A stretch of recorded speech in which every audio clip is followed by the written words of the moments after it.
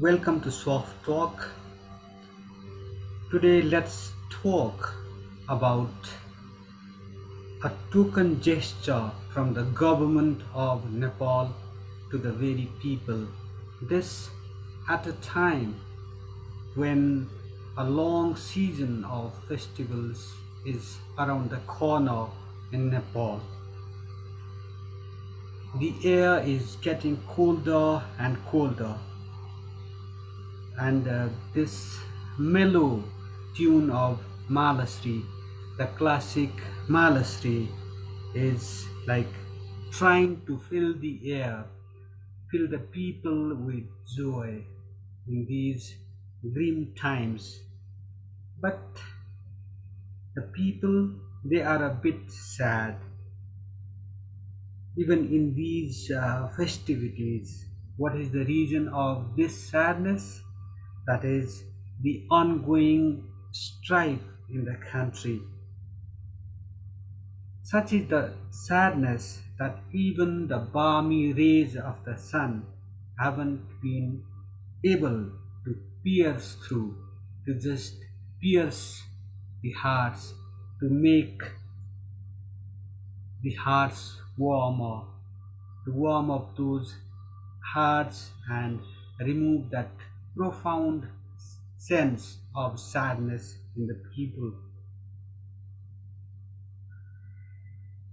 Despite the fact that Nepalese are considered one of the happiest lot around the world, there is no exact reason to be happy about what with the ongoing political instability, uh, food inflation, and this lack of joblessness, and this lack of rule of law, etc., etc. But the people, they are one of the happiest peoples in the world. Let's talk about this deepening sadness in Nepali hearts. What's the reason behind this profound sadness? One may ask. There are reasons, one too many, behind that sadness. First of all, the society, it is not at peace with itself and the rest of the world.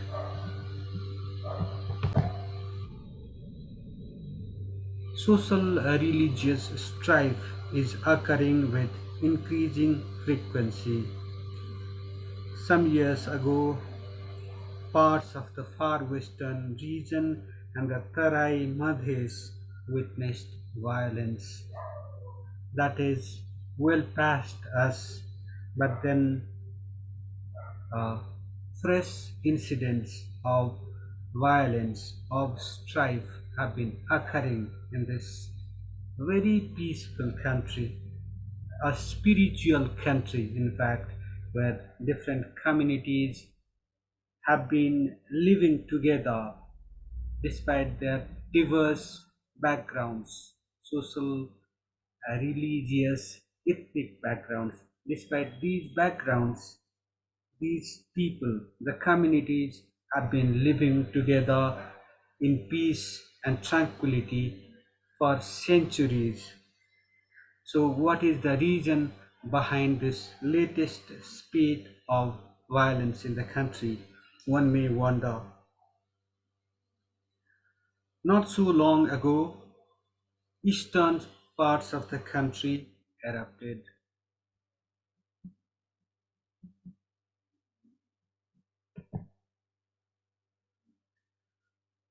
However, before vested interests could use the the fault lines in our society to drive the society further apart, better senses prevailed among us, making it clear that it is not easy to drive a wedge between peoples. As I said, they have been living together with their diverse backgrounds for centuries. Then recently, Nepalgans. was the hot spot. Nepal guns flared up. This border town flared up for a brief time.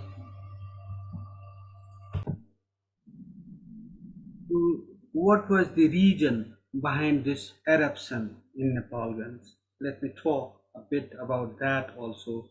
This latest spate of violence in Nepal guns. There were efforts to stoke up flames once again in another part of the country, the border town of Nepalganj. But the good news is that those with sinister designs failed.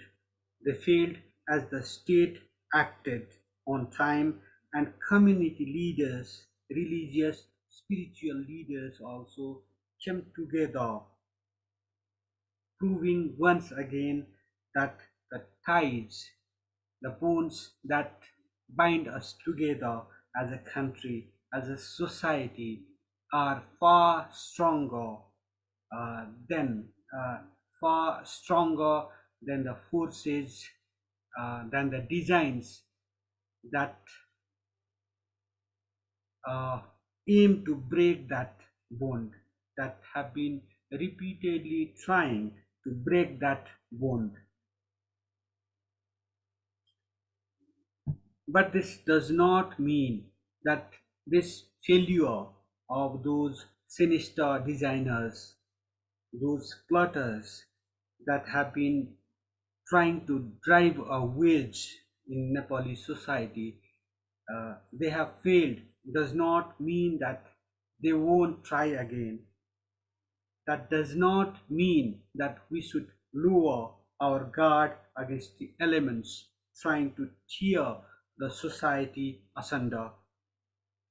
In fact, repeated bids to rekindle tensions mean that we should be more cautious, more alert than ever against those forces, those elements, and their nefarious designs.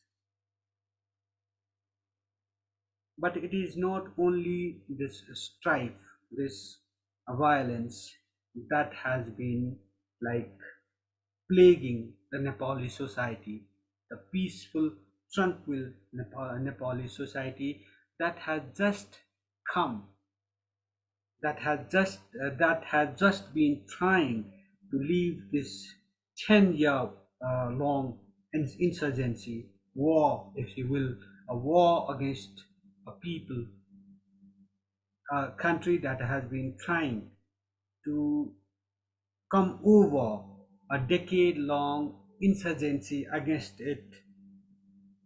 Amid this has come this strife, but this is not the only factor that has been plaguing the Nepali society of late. Let me talk about that. I'm talking about soaring inflation.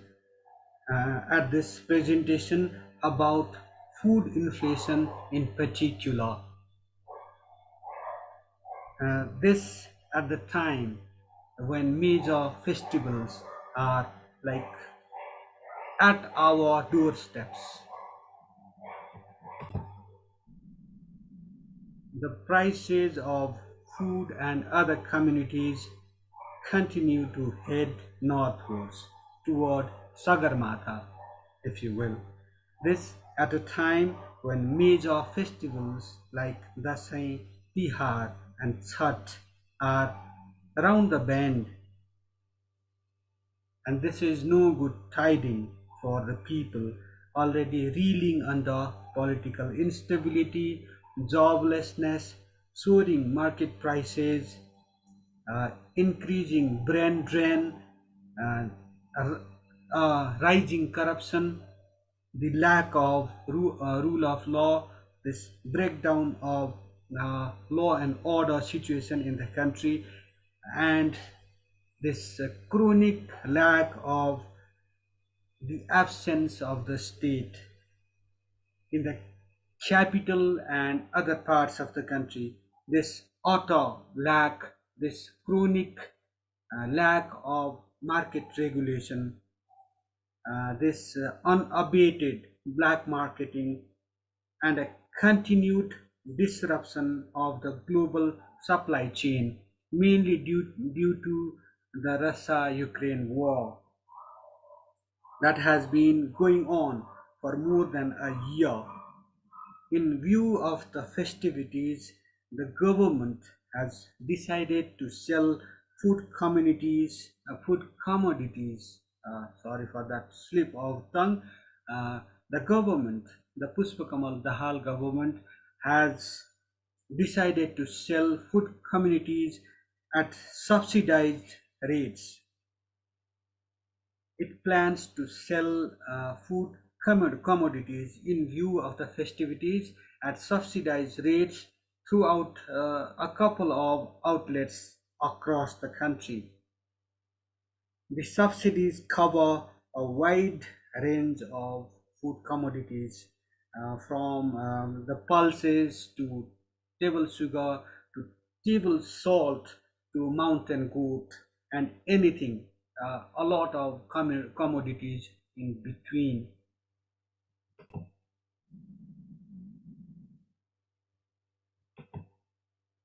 Perhaps this move, repeated every festive season in a ritualistic manner, it is also meant to undo the damage resulting from a short-lived decision of the government to hike the prices of petroleum products. But a question arises: will around 3 dozen fair price shops spread too thin across the length and the breadth of the country?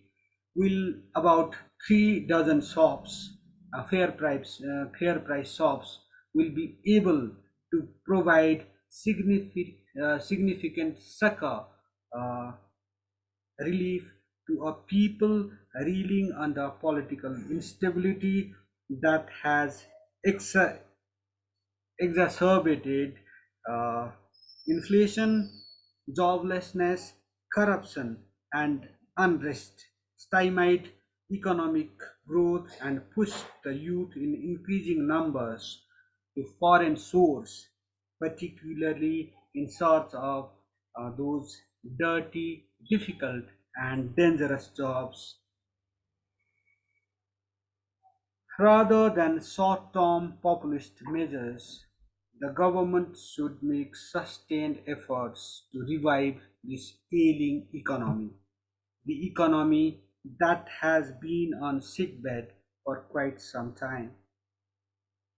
It should try to prevent Nepal from becoming a wasteland of sorts. Uh, how can it do it? How can it prevent this slide into a wasteland, a failed state of sorts? By curbing corruption, creating jobs for the youth, and boosting farm production through policy intervention that benefit the real farmers. They can be some of the measures that can just turn the fortunes around. These measures can revive the economy that has been not in the pink of its health for like years on end. These measures will go. These measures, I hope, will go a long way in just bringing the economy back to health, nursing the economy back to health. With this note, I wrap up this edition of Soft Talk. I request you to subscribe to our channel, comment on our presentation, and press that like button. Your support means an awful lot to us. Thank you for watching. Thank you for listening.